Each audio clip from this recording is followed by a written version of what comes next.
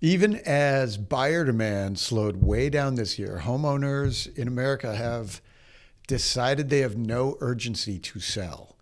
It's early in this next part of the cycle, but sellers seem to be winning this battle. Homeowners in America are in such a strong financial position that very few seem compelled to sell into a market with weak demand.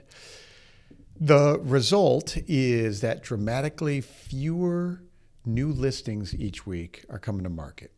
And tighter selection is resulting for those buyers who are out there right now. So week by week, we're watching this unfold.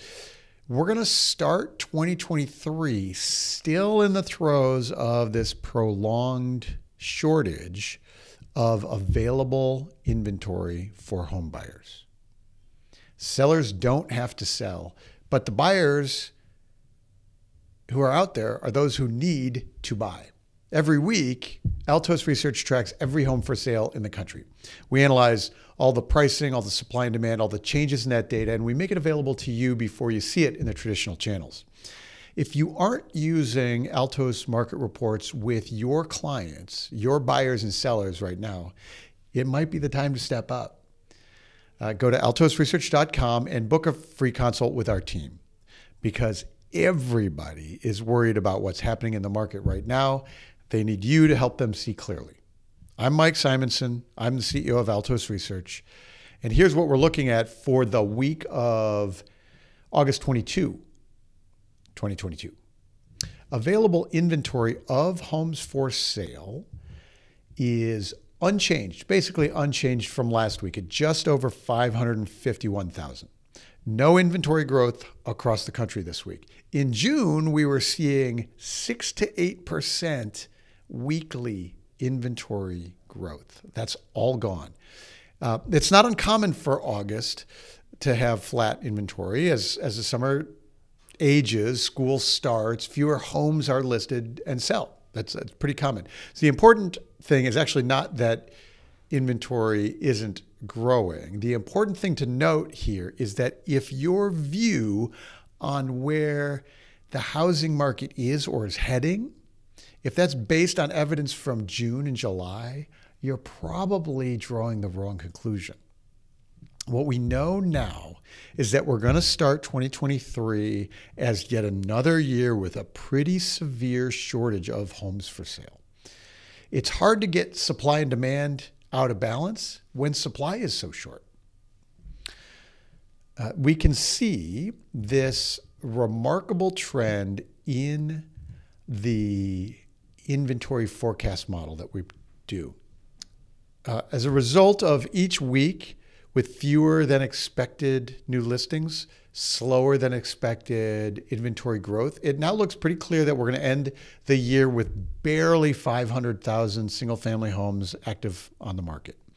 We're at 551,000 right now, and the forecast still allows for a few weeks of bigger increase before the end of the summer. So maybe peak at about 580,000. Each line here is a year, and you can see the dotted line projects that we still have a few weeks of increased inventory potentially. Then over the holidays, the decline is slower than normal with weaker demand is what we're projecting. But just a few weeks ago, we were assuming that inventory would already have passed the 2022 levels by now. Mid-August, you can see the tan line here is 2022 or 2020. And now it looks like it's going to be the middle of September at the earliest. And really, this projection could still be too high. Now, we've been undershooting inventory levels each of the last several weeks. And if the year follows a more normal holiday curve, we could end the year with only 450,000 homes on the market. And that would be incredibly tight for buyers in the spring. We We'll spend more time with the forecast model and the alternative scenarios when we do our monthly webinar.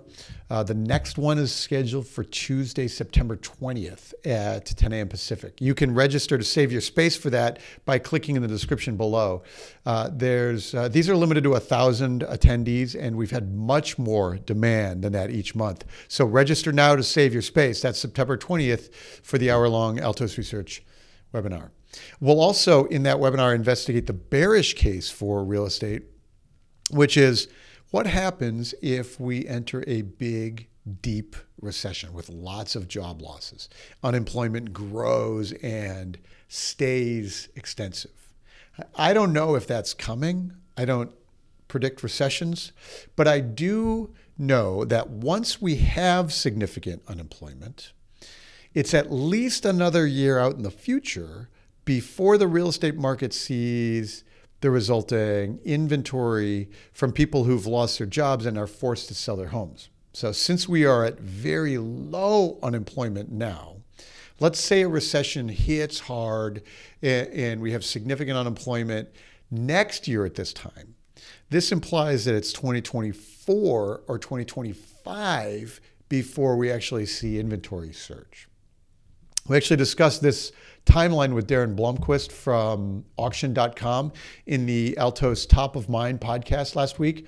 Auction.com has some really unique insights about how quickly or slowly a recession turns into homes on the market. So check out that podcast if you're interested in thinking about this timeline of if you're in the camp who's predicting an imminent housing crash because you expect the economy to crash, you might prepare yourself to be disappointed for 24 months at least. So that's the supply side. What about the buy side? We've seen price reductions skyrocket this summer as well. Suddenly, homes that had multiple bidders were now sitting with none. Then we have price cuts galore. So the question is, are sellers still lopping their price down to find new buyers? So the answer here is kind of surprising also.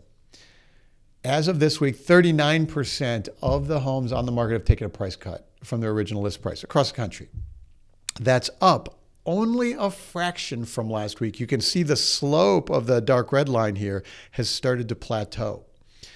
Each week, some of the homes are selling, some are being withdrawn, and some are taking price cuts. But what this shows us is that not that many more are taking price cuts each week. And so this illustrates that the market is not deteriorating from here.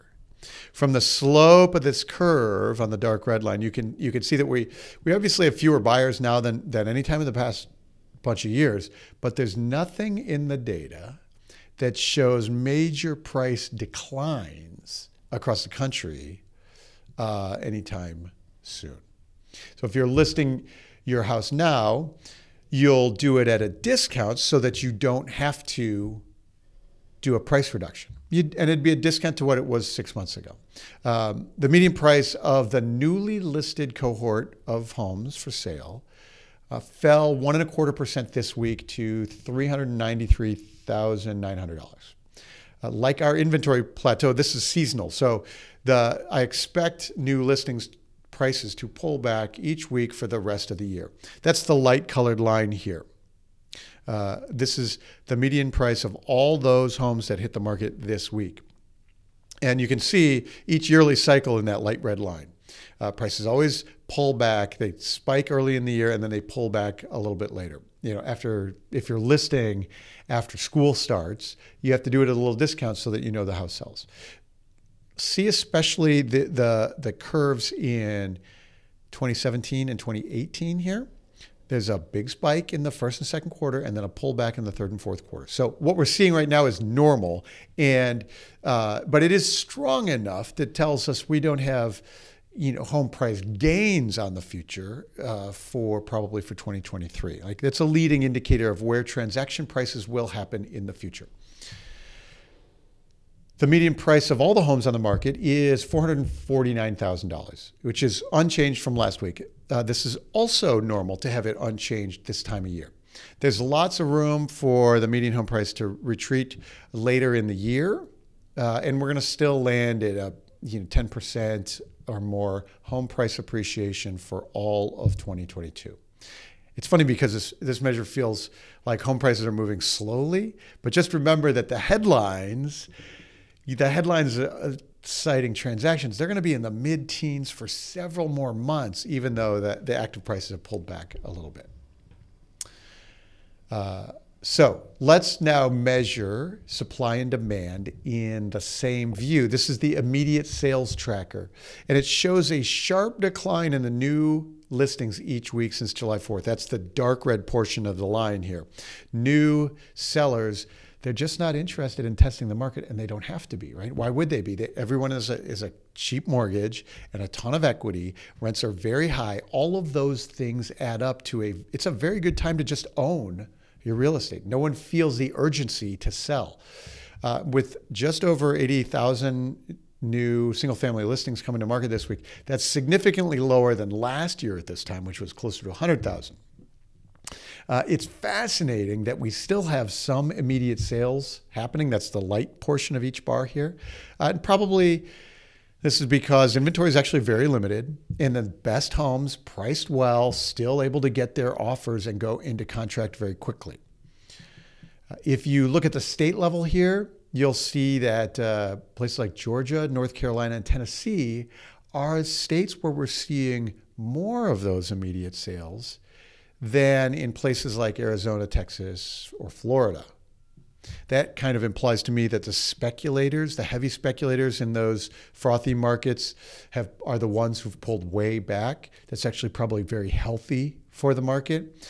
It's something to keep our eye on here. Our immediate sales should shrink over the holidays, the fall and the holidays.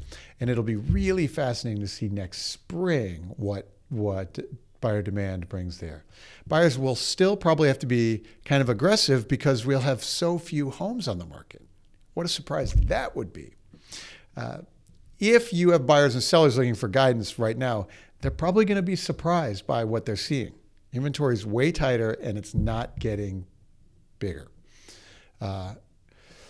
So make sure you get them the data so that they can see what's happening in your local market. Even in the most hard-hit markets, we can see the parts that are slowing and the parts that are moving. So your buyers and sellers need to know what's happening right now. Go to altosresearch.com, sign up so you can get the data in your hands and in the hands of your clients today. There's a link to Altos in the description below. There will be no video next week. Last vacation days of the summer for me. So we will be back in action for Labor Day week. Probably do it on Tuesday. Our next webinar I mentioned is Tuesday, that's September 20th, and you can register for that below. That's all the time we have for this week.